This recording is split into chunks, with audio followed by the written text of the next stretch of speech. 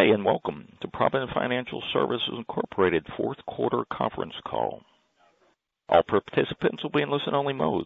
Should you need assistance, please signal a conference specialist by pressing the star key followed by 0. After today's presentation, there will be an opportunity to ask questions.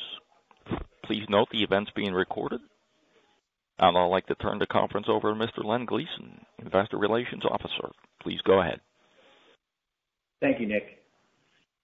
Good morning, ladies and gentlemen, and thank you for joining us for our fourth quarter earnings call. Today's presenters are Chris Martin, Chairman, President, and CEO, and Tom Lyons, Senior Executive Vice President and Chief Financial Officer. Before beginning their review of our financial results, we ask that you please take note of our standard caution as to any forward-looking statements that may be made during the course of today's call. Our full disclaimer is contained in this morning's earnings release, which has been posted to the Investor Relations page on our website, provident.bank. I'm pleased to introduce Chris Martin, who will offer his perspective on the fourth quarter. Chris? Thank you, Len, and good morning, everybody. Provident's core earnings of 43 cents per share were impacted by continued margin compression, albeit slight, and increased expenses primarily from consulting fees related to CECL modeling and implementation. Our core return on average assets was 1.13%, and core return on average tangible equity was 11.36 for the quarter. We experienced only 2 basis points of margin compression in Q4 and forecast it being relatively neutral in 2020. The repricing of deposit relationships that had discretionary rates positively impacted overall deposit costs. Competitive deposit pricing has become more rational in our markets, which is a welcome respite for our funding costs. This affords us an opportunity to reduce the rates on our CD book, although not a large portion of our overall deposits. Key to our success will be our ability to continue to grow our non-interest-bearing and core deposits. We believe we have reached an inflection point in loan pricing and predict lower single-digit growth in the loan portfolio, which continues to be bombarded by payoffs and refinances away from us. Our loan portfolio is skewed to variable rate product, and we continue to swap out longer-term fixed-rate loans. C&I lending has become more competitive of late, but we are winning our share of quality loans and relationships. The middle market space has faced headwinds relating to the origination of loans at levels that meet our ROE hurdles. We peg all commercial lending expectations to the level of GDP growth, so low single-digit growth is what we expect to see in 2020. Residential lending has picked up of late, and we continue to be selective in our credit decisioning and leave the aggressive lending to competition who need to have outsized growth targets to bolster their margins. Further, we are seeing more and more interest-only periods extended and longer fixed-rate terms than we have in a long while, emanating from the agencies and life companies. On the matter of CECL implementation, we expect incremental volatility since reserve levels will be very dependent on macroeconomic forecasting. This could affect loan pricing in the future also. Our credit costs were elevated this quarter versus the same quarter last year as we continue to conservatively evaluate our classified credits. We have de-emphasized our exposure and concentration in certain industries while also staying away from leveraged lending. We believe the current economic backdrop supports a relatively stable credit outlook, and our net charge-offs for the year were slightly higher but still in line with peers. Speculation about a potential recession has been on our and other bankers' minds over the last couple of years, but it is not evident yet, and we try to spot the potholes beforehand. Fee income continued its improving trend, with wealth management leading the way, along with loan-level swap income and loan prepayment fees. The additional valuation adjustment to the T&L transaction is proof positive that this acquisition is exceeding our initial estimates. Expenses were higher in the quarter, with the majority being in compensation and the non-cash contingent liability for the T&L acquisition. Consultant and technology expenses continue to increase as we prepared for CECL, regulatory costs for being $10 billion, and technology investments to remain relevant in the new digital banking paradigm. We continue to balance expenses with investments in the customer platform and product set. Our tech spend is embodied in more consumer-centric, efficient, and agile decisioning for our clients to enhance their relationship with us. Information compiled in our data warehouse and our use of data analytics will be key to understanding our clients' needs. Reliance on AI will likely expand in the years ahead, especially in the payment channels. And we're also investing in the universal banker model, better recruiting processes and onboarding orientation, and constantly evaluating our branch network. As for M&A, we expended a fair amount of time and energy in 2019 assessing potential acquisitions and continue to have more than enough capital to achieve better returns for our stockholders through whole bank transactions and RIA purchases. We can fund our organic growth and support a solid and consistently above average cash dividend with only a 54% payout ratio and supportive buybacks when they meet our total return criteria. The consumer segment appears to be in good shape from both the credit and spending perspective, and the labor market may be the best we have seen in a generation. Fed interest rate policy is expected to be on hold for a while. With geopolitical issues, pandemic risk, and the presidential election grabbing the headlines, we believe the economy will continue to grow in spite of these distractions. With that, I'll turn it over to Tom for his comments. Tom? Thank you, Chris, and good morning, everyone. Our net income was $26 million, or 40 cents per diluted share, compared with $35.8 million, or 55 cents per diluted share for the fourth quarter of 2018, and $31.4 million, or 49 cents per diluted share in the trailing quarter. Current quarter earnings were adversely impacted by a $2 million, or 3 cents per basic and diluted share, net of tax expense, increase in the estimated fair value of the contingent consideration liability related to the April 1st, 2019 acquisition of New York City-based RIA, Tershwell and Lowy. As previously disclosed, the earn-out of the contingent consideration is based upon T&L achieving certain revenue growth and retention targets over a 3-year period from the date of acquisition. Based upon T&L's recent positive operating performance and improved projections for the remaining measurement period, an increase to the estimated fair value of contingent consideration was warranted. At December 31st, 2019, the contingent liability was $9.4 million, with maximum potential future payments totaling $11 million. Excluding this charge, the company would have reported net income of $27.9 million, or 43 cents per basic and diluted share, and net income of $114.6 million, or $1.77 per basic and diluted share for the quarter and year ended December 31st, 2019, respectively. Our net interest margin contracted 2 basis points versus the trailing quarter and 23 basis points versus the same period last year. To combat margin compression, we continue to reprice downward deposit accounts with negotiated exception rates. This deposit rate management, coupled with an $80 million or 21% annualized increase in average non-interest-bearing deposits, resulted in a 3 basis point decrease in the total cost of deposits this quarter to 65 basis points. Non-interest-bearing deposits averaged $1.6 billion, or 23% of average total deposits for the quarter. We will continue to thoughtfully manage liability costs as the rate environment evolves. Quarter-end loan totals increased $66 million, or 3.6% annualized from September 30th, as growth in CRE, construction, and residential mortgage loans was partially offset by net reductions in C&I, multifamily, and consumer loans. Loan originations, excluding line of credit advances, reached their best levels of the year, up $106 million, or 30% versus the trailing quarter, to $461 million. But payoffs remained elevated, up $46 million, or 18% versus the trailing quarter, to $298 million. The pipeline at December 31st decreased to $905 million from $1.1 billion at the trailing quarter end, reflecting strong year-end closing activity. The pipeline rate has decreased 14 basis points since last quarter to 3.97% at December 31st. The lower pipeline rate reflects current market conditions and a decline in interest rates. Our provision for loan losses was $2.9 million for the current quarter, compared with $500,000 in the trailing quarter. Our annualized net charge-offs as a percentage of average loans were 26 basis points for the quarter and 18 basis points for the full year. Overall, credit metrics remained stable this quarter, with non-performing assets totaling 55 basis points of total assets at quarter end. The allowance for loan losses to total loans decreased to 76 basis points from 79 basis points in the trailing quarter, largely as a result of improvements in qualitative allowance factors.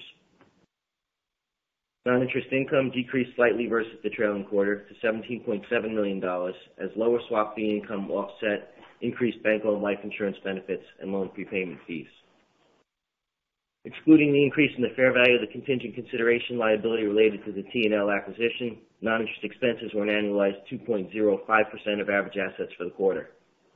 Core expenses increased $1.2 million versus the trailing quarter, with consultancy and audit costs related to CECL implementation, additional examination and consulting fees that totaled $1.4 million driving the increase.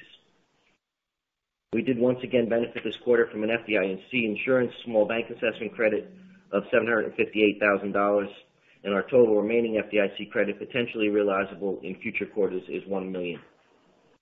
Our effective tax rate decreased to 23.6% from 24% for the trailing quarter, and we are currently projecting an effective tax rate of approximately 24% for 2020.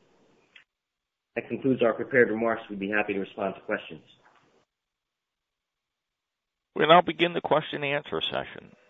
To ask a question, you may press star then one on your touch-tone phone. If you're using a speakerphone, please pick up your handset before pressing the keys.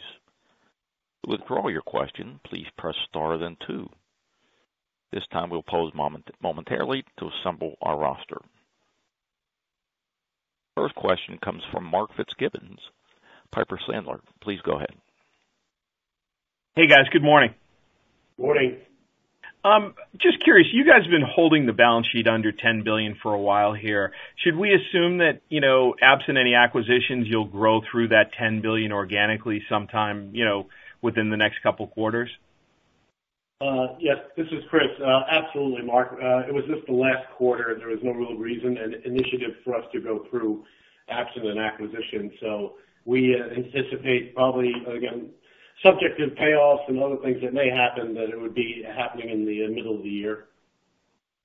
Okay. And then, wondered if you could share with us what total assets under management are today and specifically at Tirschwell Lorry.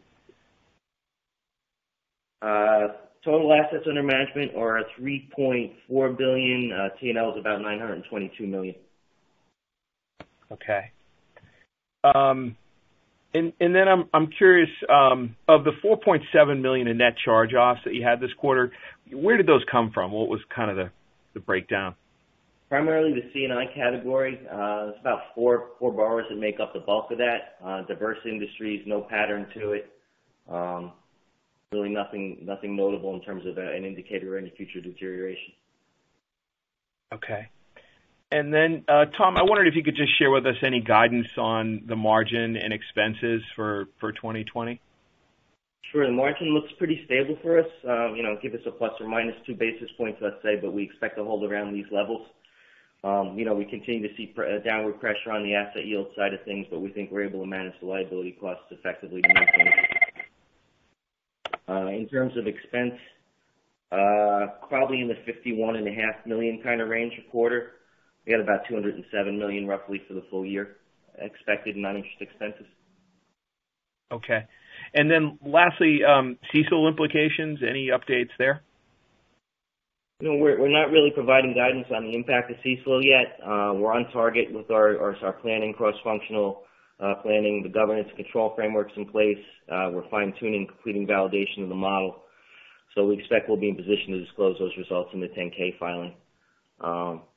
Difficult to project future provisioning, though, given the volatility associated with the economic forecast and the other model variables. So, more to come. And just one final question for you, Chris. I'm curious as to your thoughts on the M&A environment, and if there's bank deals are a higher priority or asset manager deals are a higher priority for you all.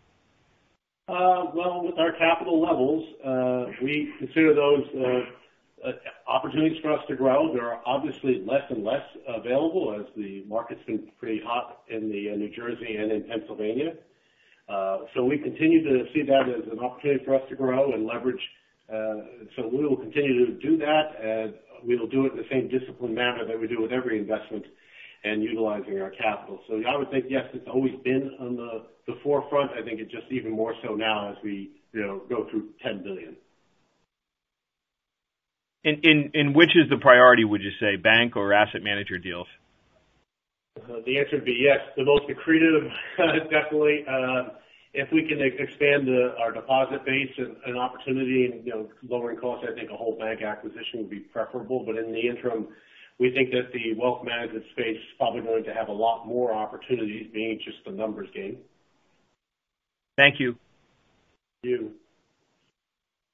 Next question.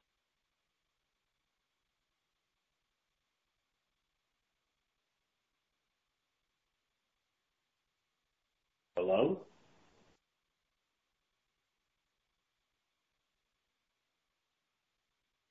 Mr. Zwick, are you there?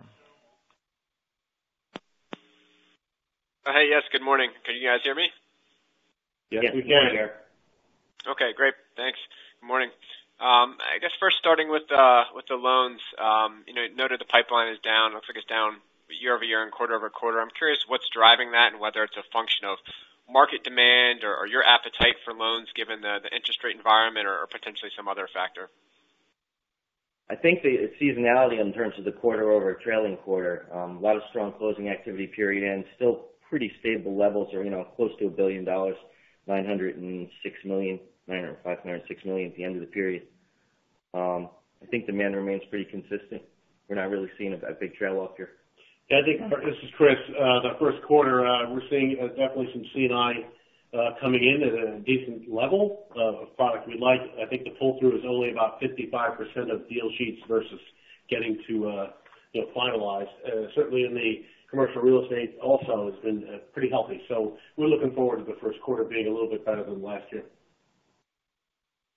Got it. And then just looking at the balances of multifamily loans, they declined throughout the year, about $200 million year over year. Was that decline conscious on your part? I'm wondering if it's related to pricing or structure you're seeing in the market, concentration perhaps, or maybe something else. Well, it certainly has been a lot of people taking permanent loans out. The agencies are offering a lot of interest-only periods, longer than we would ever anticipate for very stabilized properties. So that has definitely hurt the multifamily space. And there's some aggressive lending at some high leverage levels that we just would not do. And so when people want to take out proceeds and take it back up to 80%, we don't think that's a prudent process for us. So they do move on. Appreciate the color there. And one last one for me. You bought that stock, I think, in the first 3 quarters of the year. It doesn't look like you bought any in the fourth quarter. Curious kind of what drove that decision to step back and how are you thinking about the opportunity to repurchase in 2020 versus other uses of capital? And I know you kind of talked about M&A already a little bit. Yeah, well, again, as always, profitable growth would be number one for us, and that includes M&A as well as organic growth. We would like to relever the balance sheet. Mark asked earlier about the drop and, trying to ensure we stay below $10 billion and how quickly we think we can get up ahead of that. We see steepness in the curve. We'll put some securities on and lever that portfolio up a little bit and hopefully then remix it to more profitable loans over time. But after growth, then certainly buybacks and dividends. The regular dividend will probably remain fairly consistent given the economic outlook. But we have plenty of capital available to do buybacks if the pricing in the marketplace makes sense. Great. Thank you for taking my questions. Thank you. Thank you. Next question comes from Russell Gunther, D.A. Davidson. Please go ahead.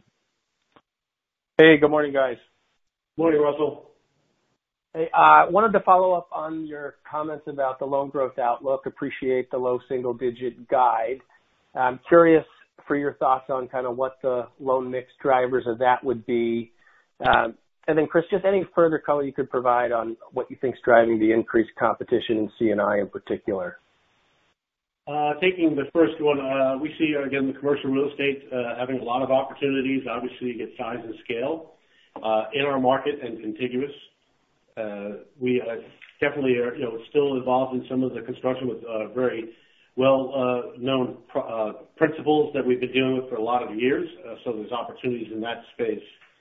And the C&I side, I think a lot of people are trying to diversify their balance sheet, so the competition is definitely there.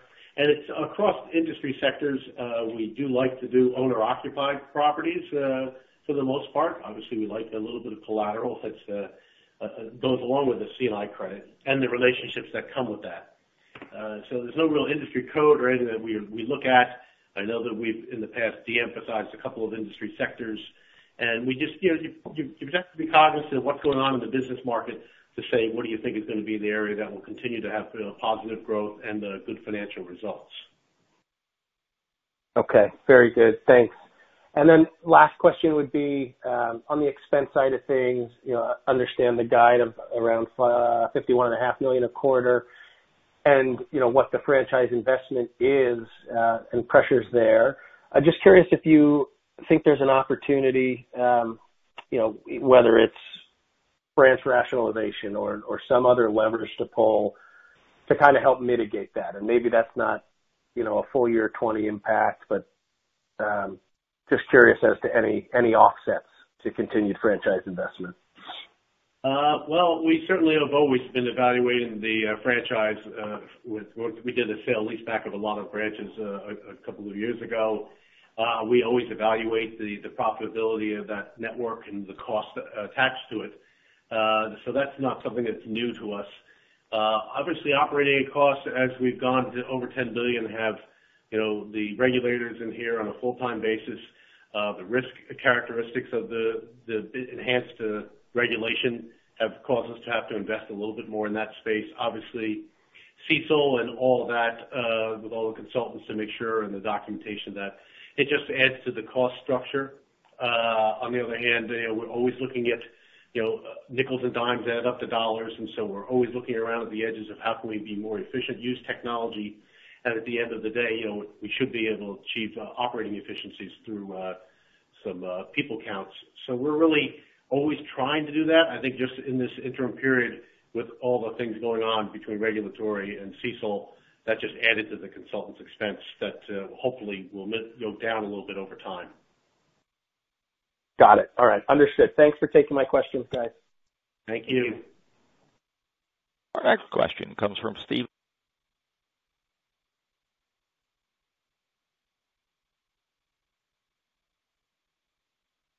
Steve, you there?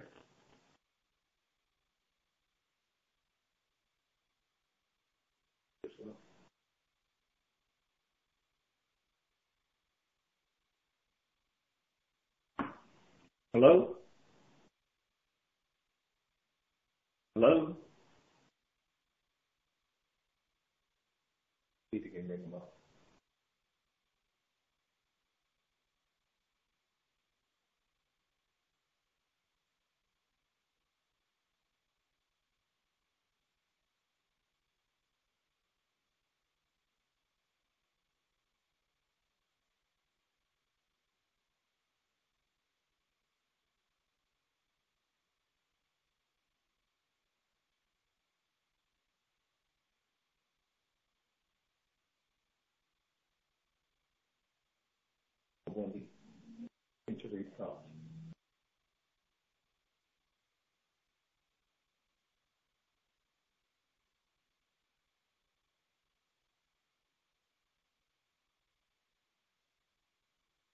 Again, if you have a question, please press star then one on your touch-tone phone.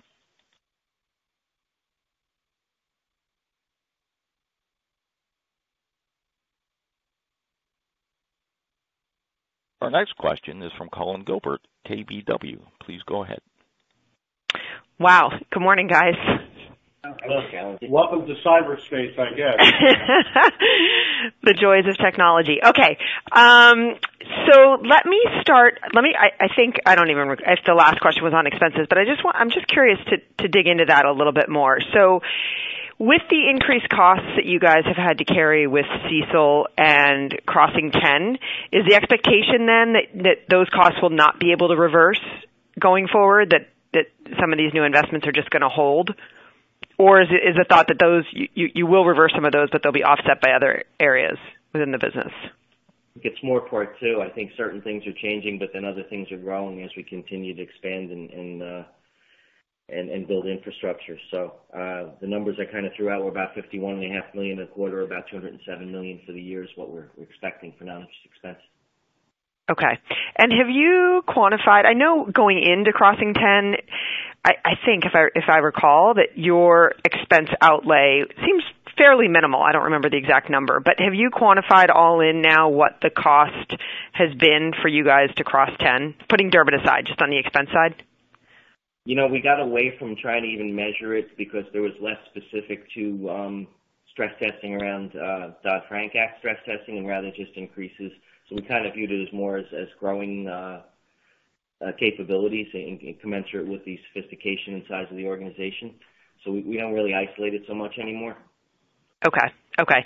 And then, Tom, I just wanted to make sure, did I hear you correctly that the pipeline yield, did you say 370? 397. 397. Okay. Okay. I mean, that's still quite a bit lower, I guess, than your portfolio yield. But given the NIM guide, you still feel comfortable that even with the downward pressure there, you can offset it on the funding side, despite the fact that I feel like your funding costs are just so low already. Yeah, we think there's still some room. Certainly, when I look at what's coming off in terms of maturities, both on borrowings and some of the time deposits, there's opportunity there, and we still have some exception pricing deposits that we can move down further. So we think we can match it. Yeah, Colin, this is Chris, and obviously we're seeing a bit of fixed-rate, longer-term lending in the C&I space with competition, and we tend to not win that business, so we don't think that that's the right place to be. So, and we have obviously focused on variable rate. Sometimes at our expense, but certainly always being prepared and trying to match on an asset liability basis to be, pretty much match funded. Not being one way or the other, whether it be liability or asset sensitive. Okay, that's helpful. Thanks.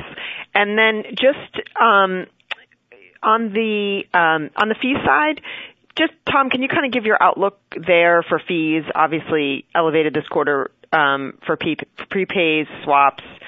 Maybe if you could break out what those specific numbers were in the quarter, and then just your outlook overall for fees. Sure. Prepayment income was $1.7 million. That was up from $1.5 million last quarter. I guess the other large volatile item is swaps. That was $1.5 million versus $2.7 million last quarter. So we did have a reduction there. So it kind of keeps me in the range of like 16. I know it's pretty wide, but 16 to 18, given the volatility in those two categories, sort of where we land most quarters. Okay. And then can you remind us that there's seasonality, right, in the first quarter on service charges? It's jumped around a bit, but I just want to make sure that we're modeling that correctly. I don't recall seasonality in service charges. On the expense side of things, we always have a little bit of seasonality around, payroll taxes and typically utilities and snow removals, that kind of stuff, although it's been a pretty mild year so far. Okay, but nothing on the service charge. Okay, there might have just been some other items. Okay, that was all I had. Thanks, guys. Thank you. Thank you. Oh, wait, no, I did have one more. Sorry. Dividend. I know you had indicated kind of you prioritize capital and how you want to spend, which is very clear. Just curious about a special dividend. Yeah, we've done, I think, 3 or 4 specials in history. I think maybe it's 3. Certainly something that would remain under consideration given the high levels of capital that we hold. And again, as to whether we prefer special dividend versus buyback really depends on the pricing that the buybacks are available at. Okay. All right, I'll leave it there. Colin, this is Chris. Obviously, the term special is what has to be considered at the same time. If it was routine, that would be part of our business model. That's not necessarily the case. Got it. Okay. Thank you. Thank you.